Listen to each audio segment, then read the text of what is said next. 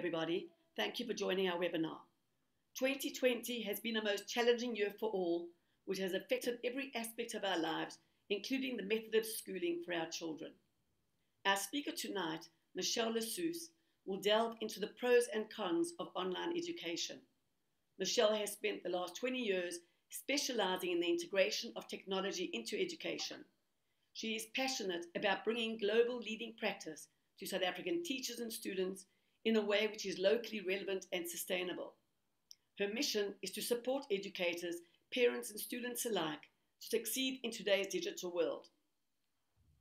Michelle will be interviewed by our famed TV and radio host Elana Afrika-Bredenkamp, who certainly needs no introduction. Over to you, Elana. Hi, thank you so much for that introduction. And Michelle Lissoos, it is really an honor for me to be able to chat to you.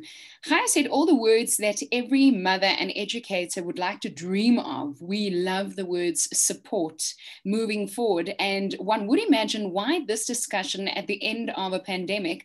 But I want to get this out of the way soon enough, saying that 2021 is upon us and we're going to need to do some kind of planning. So it's really wonderful to chat to you.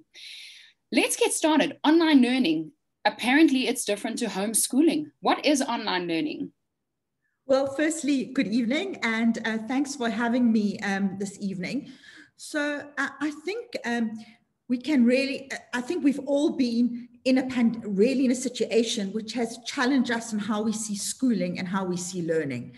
And the expectation of teachers, of parents, of school leaders has since March has really been something quite unexpected. I mean, not since World War II have schools closed on a global basis. So 160 million children were out of school from March.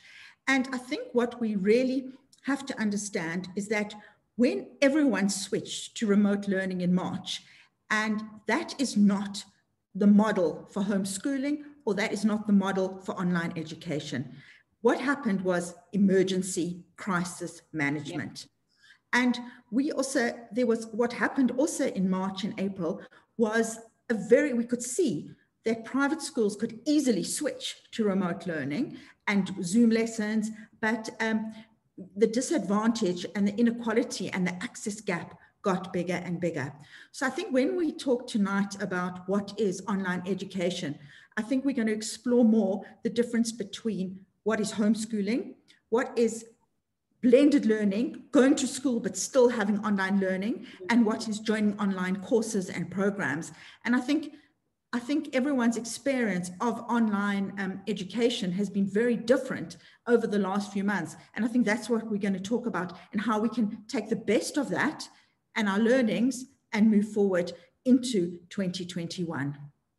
Well, I think you just said it. And I mean, earlier having a chat with you, online learning for adults has never been unusual. You know, you didn't just only go to the library when you are studying remotely or through an independent institution. You had different aids and different resources in order to build, educate yourself and to move forward. And yeah, our children in a pandemic, I think we can't go backwards per se, where we say that they only have the teacher and school. We need more tools. So would you say that online learning is another aid? And like you say, blended learning where there's school and online learning? So I think what's important to note is that educators and education conferences and parents, we've always been talking that education needs to change. And we always have been talking about it needs to be more relevant, it needs to be more authentic, it needs to prepare our students for the fourth industrial revolution. And for whatever reason, the education sector has been quite slow to adapt. And for good reasons, but it has. So I am really hoping that this has been the leapfrog to take us forward into re-evaluating how technology can enhance teaching and learning. So I think when we say we can't go back, I think there are two reasons we cannot go back to the way we were teaching and learning before. One is because we have to use technology to accelerate in the best way possible. And two is I mean, I am not a child psychologist in any way. My field is education technology, but I think we have to acknowledge the impact of children living through a pandemic and the social well-being and the needs of the children. And so I think when we combine that, we need to look at a different form of education that technology can deliver so many advantages and benefits to meet the needs of the education we need for our children. And I think that's really important. And that's where we need to look at. So it's not just, and it's not about children sitting at home on Zoom lessons. And it's not just about children sitting at home on the screen doing work themselves. There are three buzzwords you will learn, you'll keep hearing over and over again. One is synchronous learning and asynchronous learning. So any good online program will have synchronous learning, which is live instruction, and asynchronous learning, which is self-paced instruction. And then the next buzzword in education is the hybrid model. And I think that's where we see the trend globally is going to a good blend of that balance. So if you're talking about this balance, I mean, I love technology. There are so many advantages. Look at tonight. We're on a live webinar and I'm sitting in Pretoria and I assume you're in Joburg. Many Thursdays we've had conversations with our guests who are sitting overseas. Earlier today, my day was filled with gamers who play games and who earn money for a living through technology and connecting via the internet. So I hear you in terms of not just learning, but also in terms of our careers, there's advantages of connecting internationally and digitally with other people. But in the ideal world, what would education look like? I mean, if you say that there's different forms and you have these buzzwords, is it a case of schooling and then additional learning online? Or is it a case of, well, we can get away with everything online and it looks like online learning and homeschooling? So that's a very big question. So I think the first thing is that we have to look at what the benefits of online education are and what the weaknesses of online education and how they fit in. So one of the biggest benefits of online education is that it allows personalization for a child. So it really does. So when you go into a class and there's one teacher teaching 25 children, it is very one size. Whereas online learning, the biggest advantage of technology is the artificial intelligence and the data that will path children's learning paths so that you'll be able to see their weaknesses and their strengths.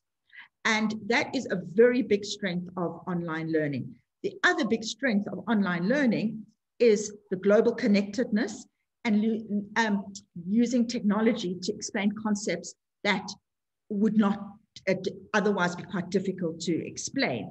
And I think I'm a very big fan of hybrid learning, and that there has to be a place for what technology does best, use technology for, what human interaction does best, you do interaction for, but over and above that is what suits the needs of the child.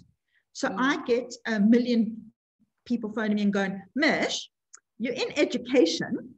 What do you think is the best school in South Africa? And my answer is so standard, is that it really does depend on your child. Yeah. And so there are certain children who homeschooling will suit. There's certain children who need a different balance of a hybrid model. But whichever model you're in now, there has to be a proportion of online education. And it's not technology for technology's sake.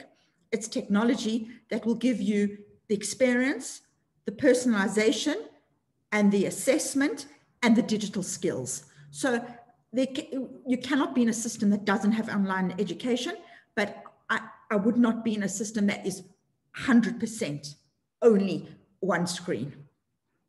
Wonderful stuff. Well, if you just joined in, Michelle Lissoos is chatting with us. She's an expert in education. The words that came up so far were support, leading, 2021, and of course, online learning. And that's the one thing that we are discussing. To find out more about her, iSchoolAfrica, also Think Ahead Education Solutions, where we're learning about online solutions for our children.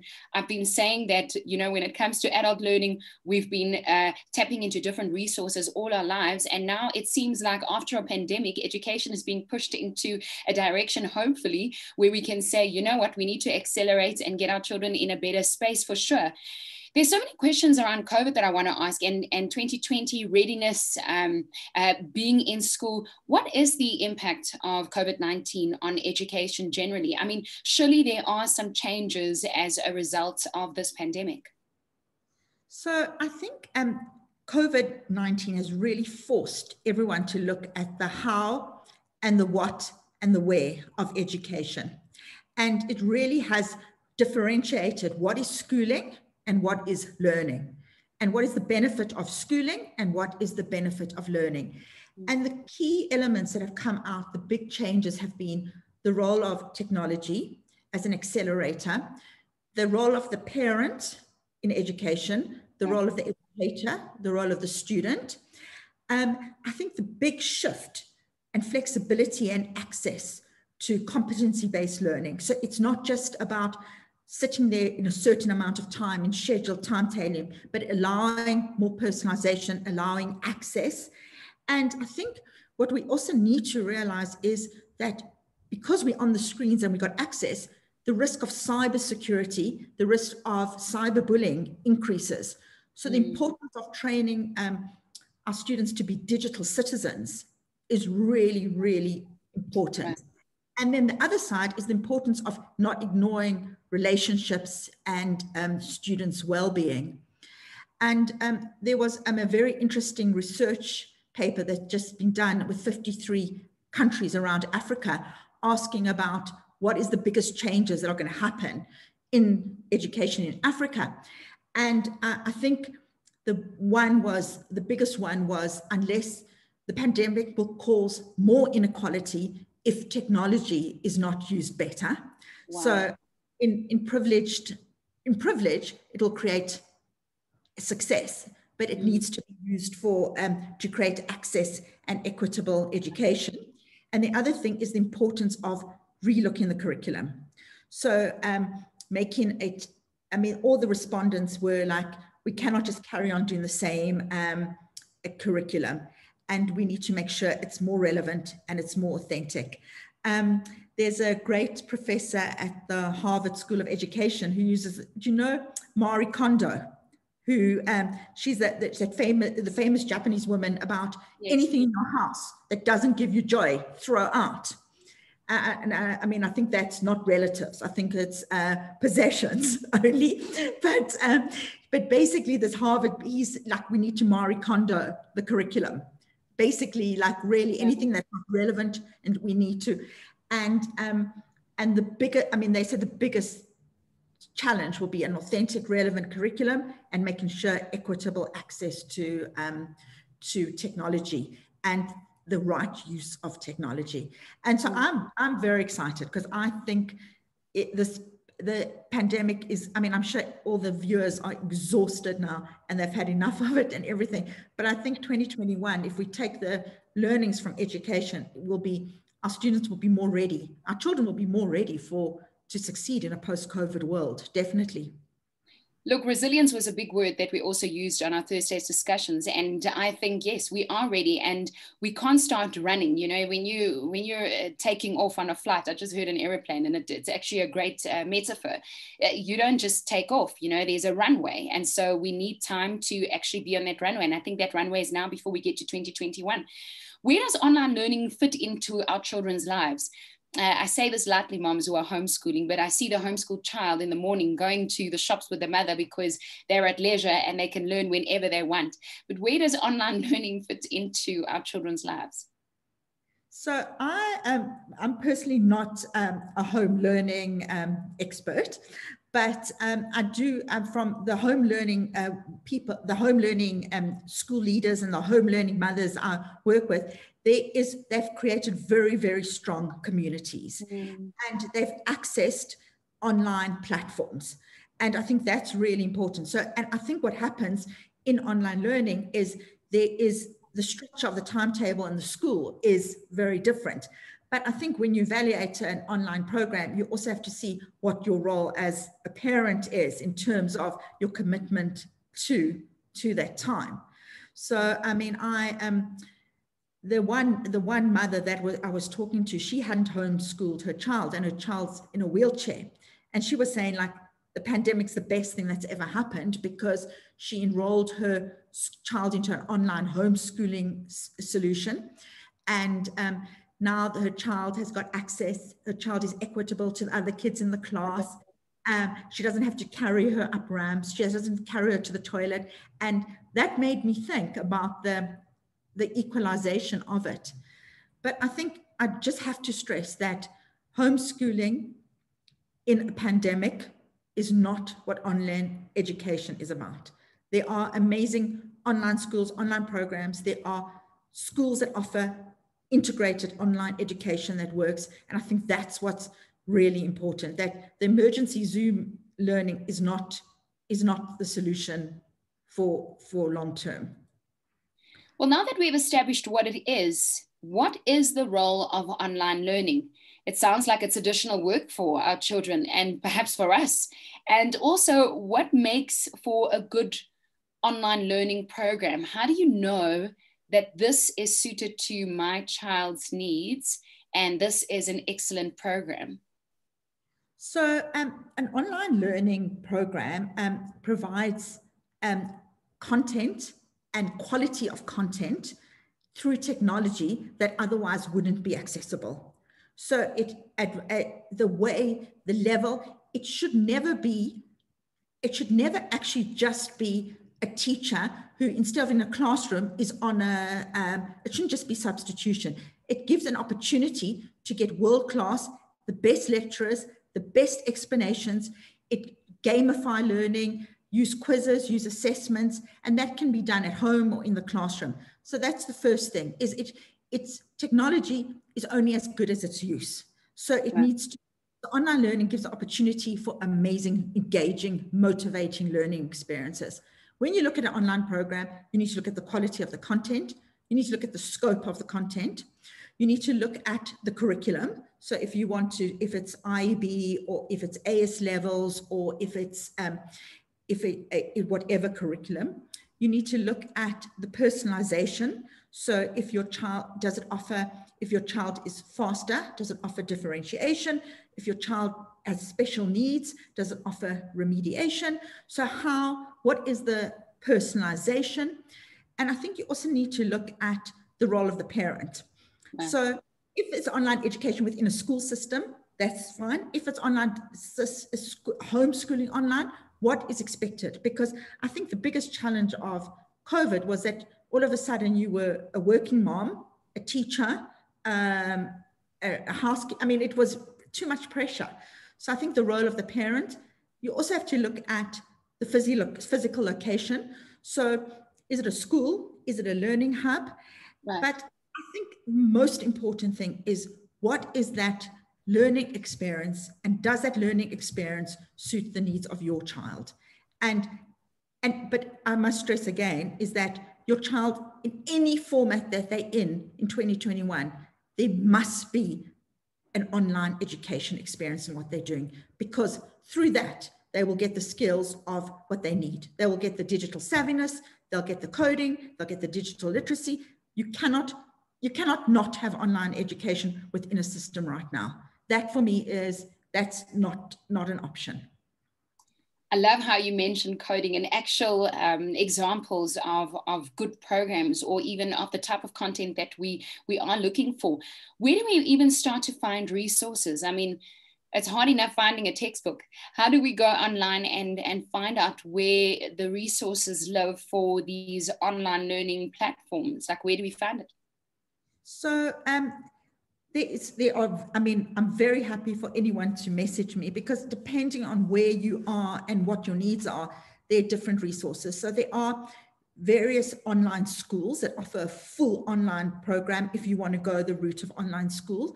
So it will either be, that will be your child's curriculum, or otherwise, if your child's at school, there will be for like there's, I mean, Khan Academy, for example, is always a go-to for me because it offers amazing video lessons, extra lessons. Then there's Lab Exchange, which is brilliant science and maths lessons from Harvard that are free to use. Then you've got like something like NoteShare, which is a group of matrics who've started NoteShare. And what it is encouraging matric students to put up their notes, their study notes, and share them with other students. And then there are different schools that have published their masterclasses. From what we do is we offer Think Ahead and offers online coding courses, and we offer training in terms of the Apple suite of tools which create collaboration, creativity, coding, and that also complements the different skills that you need for today's online learning. You know what makes me excited is the fact that it almost feels like we have accelerated 5 years quicker into education that we never would have touched on had we not been in a pandemic. I mean, I know of a lot of stuff, right? But online learning, you heard about it, but you never saw it as a necessity. And I hear you and I see your excitement around it, that in 2021 and beyond, it's going to be not just important, it's a must. It's such a must. You know, a friend of mine, she says that her favorite quote of the pandemic is that there are some decades that nothing happens, and there are some weeks that decades happen. Yeah. And I think that's so true. And I think that I have sat with schools for 20 years exploring why schools need to integrate technology. And only the schools that have been real leaders in their field have taken it on. Now, in the last 6 months, every school that I've ever met with has phoned and said, oh, can you help us? And the ones that we've been working with in the last 20 years have had real live experiences. So I think it's not a new thing. And we as South Africans know that learning was in crisis long before the pandemic, you know? And Professor Janssen says a virus doesn't cause inequalities, it highlights them. So so I think that, I think for me, I think it's so important that we take on this, and also that we also don't use technology as an answer for everything. It has to be done in a way that offers a learning outcome and a benefit to the child. So if you've got, if a child has a screen and is on the screen, it's not online learning. Or if a child now, if a school now has textbooks on a tablet, that's not online engagement. So I think it really is about what is the engagement, what is the experience, and what is the learning that is so important. We've talked now about the benefits, and I see that there's a few people that are coming on. Thank you for your questions, and you're welcome to ask some because we will be dealing with your questions in a bit. If you had to summarize it to a parent or even an educator, someone that doesn't believe in the system of online learning or someone that wants to know more, what would you say are the key benefits of online learning? And having said that, I also need to know, I mean, you just mentioned something that, cyber stalking. What are some of the key areas that we need to be aware of? So my question is actually twofold. I'm asking benefits and also what should we be careful of? So the benefits, I think we've chatted. So the benefits of online learning are the access to the materials, the global connectedness, the personalization, and the digital skills. I mean, that's very this basic. Okay. I think the two things we really need to be aware of is the digital citizenship and making sure our children are safe and are savvy in terms of cyber security. And the other thing is the social and emotional well-being of our children. So I think that really is that is really the two, for me, the most important things. I think, like, when you talk about online learning, a lot of parents will go, but what about the social connections, and what about sports, and what about friends, and the programs that we've worked with? the schools have put in place what pastoral care, they've put in place coaches, they've put in place education mentors, they've put in place, and the biggest success I've seen of online learning has been the concept of the flipped classroom, which is basically what it means is that when we were at school, the teacher would give us content and then would go home and do assignments and homework. Now the flipped classroom is saying it doesn't make sense. There's so much content available. We should look at the content by ourselves and work with the teacher to do projects, to do assignments, to do exploration. And that's when inquiry-based learning and project-based learning comes in. And that's very important, that's part, if you are going that route of only that there is that exploration within the online learning.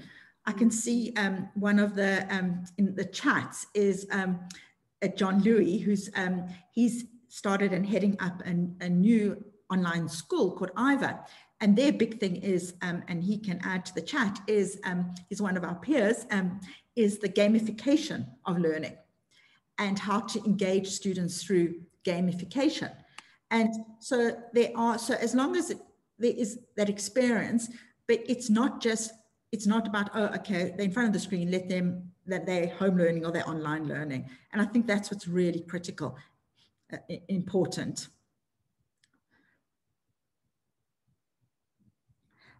I think, Elana. And then I also can see in the chat that John has also said the increasing gap in our country, online education and with increasing access to data.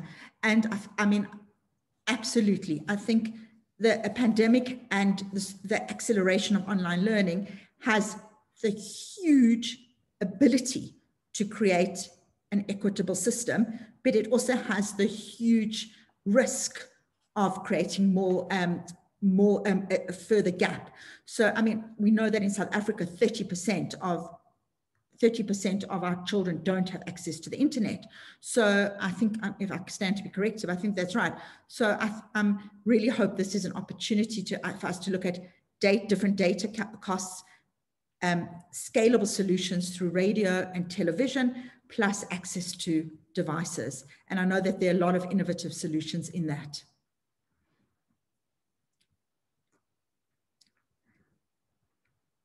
So I think we seem to have lost our Elana. So are there any other questions, any other comments, any other things you as parents or as teachers you'd like to share?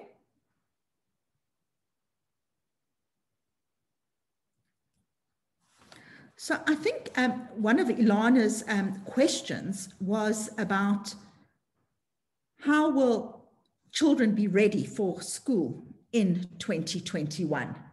And I think one thing that's come through quite strongly in all the readings and in all is that we need to be aware that a different child and a different parent is going to be attending different child and different parent will be attending the schools in 2021. And although that everyone is saying that children can't be affected medically in some way by COVID, I think the emotional impact on children will be huge. And I think that's what we need to do. So I think I'd like to read a quote by a woman who heads up Pratham Education in India. And she has said that reopening schools should be seen like a celebration. Teachers must set aside the curriculum for a bit and plan for big catch-up for each child and reassess their skills and strengthen their basics, which I think is really such a good way of celebrating where the children are at and the perseverance of what they've achieved and what they've gone through. So I've just got a note from Elana that she's trying to log back on. So I think this is a real typical example of the challenges of online education with Elana disappearing. Are you back? You're on mute, Elana? I think the one challenge that we've been fearing, Jean-Louis, has caught up with us, and that is the fact that everyone wants to stay connected.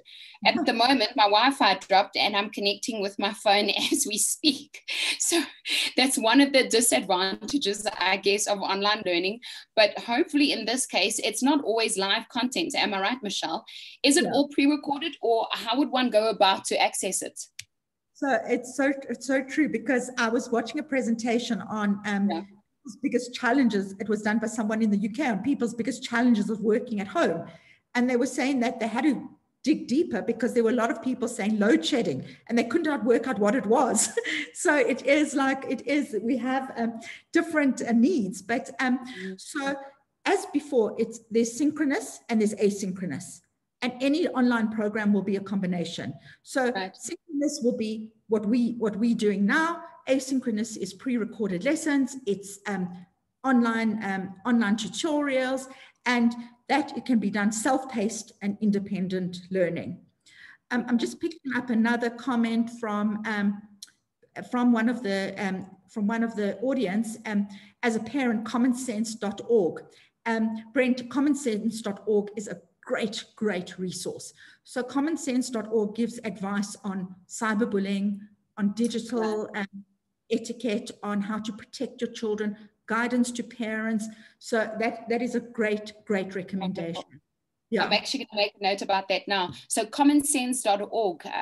Brent, thank you so much for your suggestion. I see that there's others coming through. Elan says, really fascinating and interesting thoughts and guidance. Yes, for sure. Isn't it wonderful that we have access to Michelle tonight? Jean-Louis had another comment. It says, our online school is hosting an online education expo. So we must also go and look at theirs. He says it's called liveexpo.com. When we think of all the resources where we are at, it almost feels like online learning for me is something new, because, you know, in our world, we were used to the concept of homeschooling, and now there's another layer. How much responsibility is there as a parent to get involved in online learning? It looks like there is a bit of research to be done. So I was reading today, actually, which is quite interesting, and I'm just going to put it out there because I don't know the reasons, and I think it's quite controversial. But France today banned homeschooling. And the president banned homeschooling. So, I mean, it was a headline that came through. So I'm quite interested to explore that. But that was just a aside, because I'm not very good at concentrating on the point. But the thing is, with online learning, I think the lower grades, you will need to expect a parent or a tutor or facilitator to be involved. Right. And in the lower grades, as you get more senior, then it will be more independent and more it can be less involvement of the parent. But then there will be different needs in terms of social interaction, but it won't be the guidance of the parent. But I'm definitely in the foundation phase. I think it would be very naive to think a child can be homeschooled without involvement of an adult. So far, we've talked about the benefits. We've talked about the type of child that would need online learning. When we think of readiness, I'm thinking of my littlies that needs to do grade R. And even, going to high school for the first time. And there's a lot of concern, sometimes insecurities, excitements, a lot of feelings around that. In terms of online learning, what would you say? How important is it for readiness? Is it an advantage? Are they going to be more clever? Is it just another resource? How does online learning, what role does it play in terms of readiness for our children in terms of their milestones and for moving on? Yeah, so online learning in terms of online education and online learning as part of schooling is critical. And it will give them skills that they have to have. And we really need to remember that spectrum of the amount of time and the amount of learning is online. But it will it won't make them more clever, because I'm sure everyone's child's already clever, and but it will give them the skills that they need. So, I mean, you can have a school that gets the best matric results with no technology, but will not prepare them for the careers and the skills that they need for the job world. The World Economic Forum is very clear on the fact that like 1/3 of all jobs by 2025 that are now won't exist. 65% of our primary school children will be in jobs that don't exist now.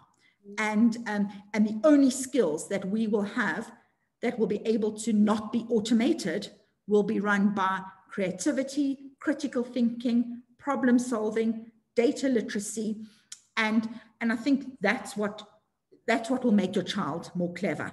So through computing, through coding, through problem solving, they will understand and be able to be better, for want of a better word, to control the computer. So I think, so online education has two roles. One is learning the subject, but the other is learning the tech. And they're both really important. Important, yeah.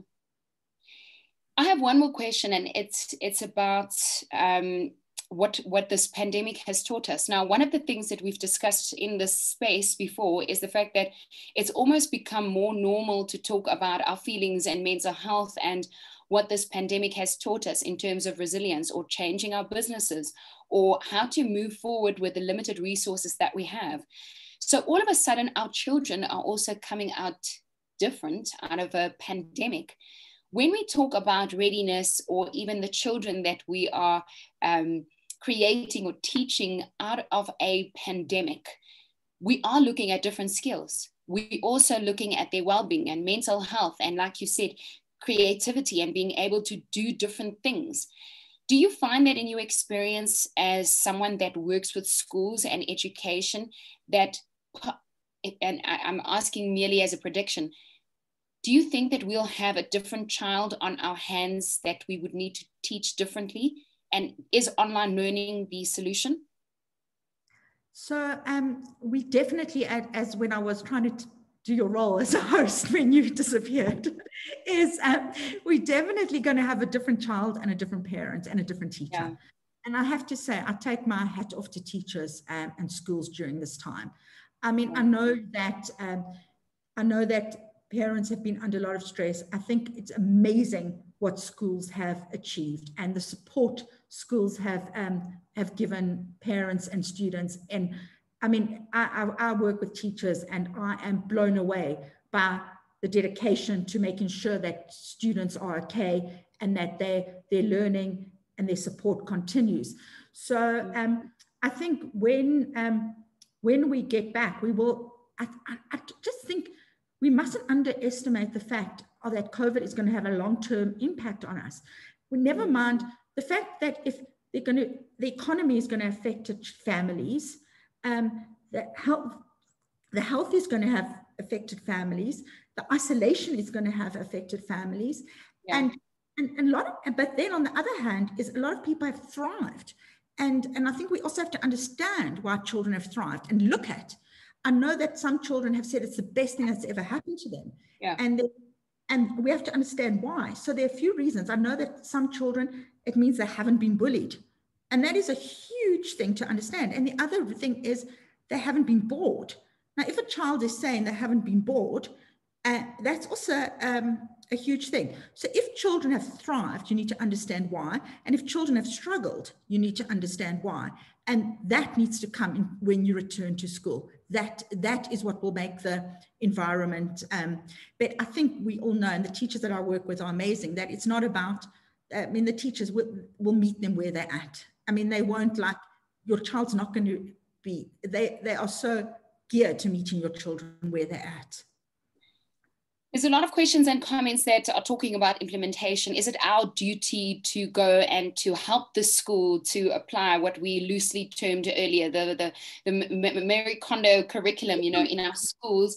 Is it our duty, or do we leave it up to the experts in education, or Or are we the deciders? You know, do we decide where our children go? And I mean, I know the answer for me, but what would you say as one of our experts? So I think, Elana, you're the decider. So I think parents need to put pressure on their schools if they aren't delivering, but they need to also respect what their schools are doing and have respect for the experts. So I mean, schools, if you are at a school that does not have technology integrated, you need to put pressure. But if your school, and most of the schools are addressing the values, the sports, the technology, the whole picture of the child and everything, I mean, you will know. And if your child is happy, I think, I mean, we spend a lot of time with schools, so I mean, you will know. But I think the priority of integration and into a school it's not a debate anymore. I think that's really, and I think most schools understand that now. I hope. Well, Michelle Lissoos, we hope so. I remember there was a time in our schools where we were only worried about how long our children's hair is and whether it touches their collar, or even religion in schools. And now we are out of a pandemic, busy changing education. So we want to thank you for your expertise and your time, and the fact that you are out there helping so many people with your talent. iSchoolAfrica, and also Think Ahead Education Solutions. This was a talk about online learning. You heard it, it's not the same as homeschooling. And so we will all go and research. iSchoolAfrica, Think Ahead Education, and one of the others that came up tonight was commonsense.org, which I will definitely go and check out. Michelle, I will see you at school. Yeah, and really, if anyone, I'm very, very happy for anyone to contact me with any advice or resources. And I also hope that you all have a good break, because I know that it's been a tough year. And so don't worry about, it'll be fine. And there's lots of opportunities that we can take from this. Thank you once again to everyone that has made this broadcast possible. And thank you to you for logging on. Thank you also for all your questions and comments. Michelle, it is an honor to know you and to have met you through this platform. Thank you. Thank you, everyone. So we say bye, Michelle. Bye, everyone.